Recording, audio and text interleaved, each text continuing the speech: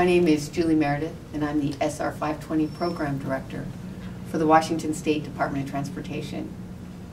I'm also joined here today by Mike Cotten, WSDOT's Floating Bridge Director, and Jeff Carpenter, the Washington State Department of Transportation Construction Engineer. The 520 floating bridge is a vulnerable structure, and we're working to replace it to provide a reliable transportation corridor. We're providing a quality and safe floating bridge that will serve the region for the next 75 years or better. Today we want to share the latest news about what the 520 pontoon construction is undergoing, and it is one of the most important elements of the 520 program. We've received questions from the media and public about the pontoon repairs that we've completed this summer and the progress made to date. As you may recall, we experienced spalling and cracking in May of this year, and since that time we've completed repairs on the project. We've convened an expert review panel to make suggestions for improvements in the future cycles of the pontoons, and they submitted their report to the Washington State DOT last month. After reviewing the panel's recommendations, we wanted to provide an update on what we're incorporating into Cycle 2. Now I'd like to have Mike speak about some of the repairs we've done for Cycle 1. Thank you, Julie. I do want to confirm that WSDOT would not have floated the pontoons onto Lake Washington if we weren't completely confident that they were structurally sound and safe to drive on for at least the next 75 years. We met and shared information back in May when we learned about the spalling that occurred after we began post-tensioning the first longitudinal pontoon.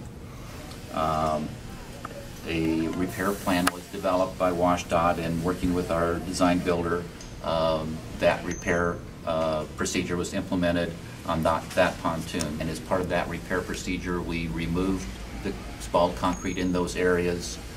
We added some reinforcing steel, and then we cast the concrete back at those locations. The pontoon expert review panel concurred with WSDOT that these repairs made to those areas, in the areas that we refer to as the bolt beam and the post-tension ducts, were sufficient for structural capacity, and in fact with the rebar that was added, even stronger in those areas. So we have a lot of pontoons that will make up the new bridge. We continue to inspect the pontoons from the time that they're in the casting facility to the time they go through float out, all the way through construction until they're open to traffic, and if there are any need to make modifications to repairs on those pontoons, we'll be working with our design builder to do that. And with that, I will turn it over to Jeff Carpenter. Thanks, Mike. So we've taken the panel's findings and made changes for Cycle 2. We're confident the design and construction work follow the recommendations, spalling can be avoided, and cracking will be reduced in the future pontoon cycles.